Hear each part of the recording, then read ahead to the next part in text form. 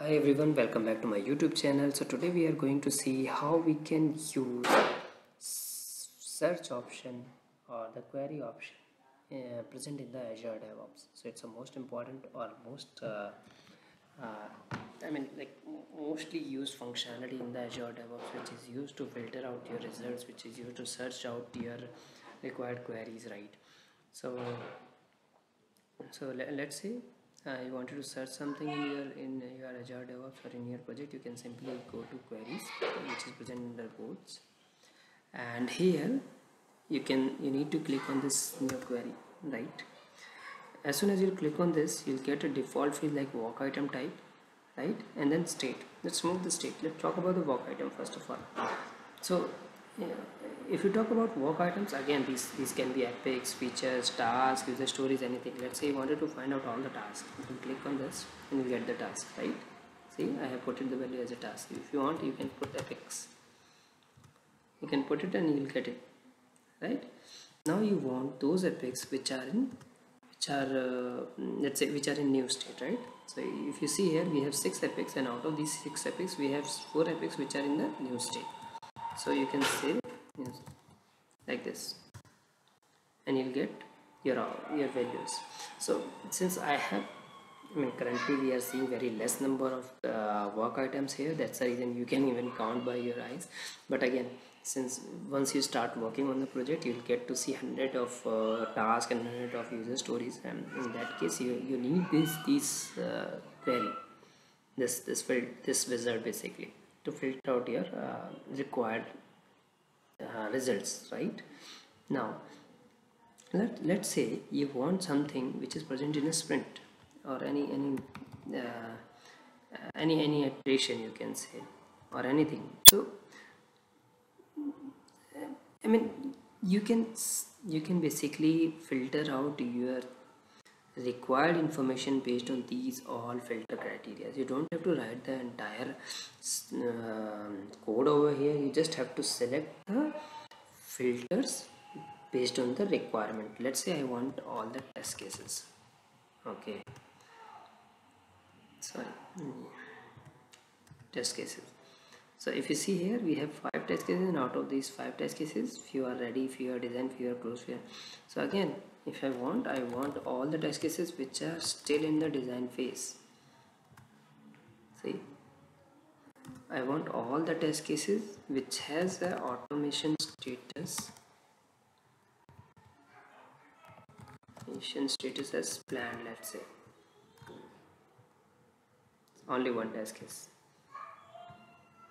right? So you want the test cases which has a priority of, let's say, 1.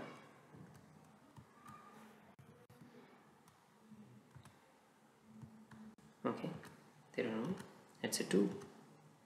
See, all these test cases has priority 2. Let's change few test case priority. So how you can bulk change? You can directly select all these work items, whatever you want to change. You can click on add it. You can select field name. Let's say priority I want to change, and I want the change to priority to 3. Okay. Now to save these changes, you need to click on these 3 dots. Click on save items. Now let's run this query again. Now we will see there are test cases. There are 2 test cases which has a priority of 2, and if you want to select the test cases which has priority 3, you can simply click on 3. Put the value as 3, and you can run it. You'll get these options, right? So this is how you can do it. Again, if you want, you can change. So it's entirely depends on you, like how you want to use this query. Okay, now okay, wait, I'll not change anything. Let me show you one more thing. If you want to put one more condition, okay, let's say priority is 3, but the state should be closed. I can put it one more. See, so it depends like how many conditions you want to apply over here, right? So let's say let's remove these things, and you want to find out the test cases which are in the design state as well as in ready state. Now how to put multiple values as in filters? for the same field, right? Let's say state. So now I have to select two states here, right? So you have an operator in, or you can use equal to ready. First this condition, or either it is in ready state or it is in design state. Let's say now you need to group these two things because they both are for the same field, right? So to group it, you need to select here after clicking on the checkbox, and simply you need to run. So you'll get the test cases which are in ready as well as in design state, right?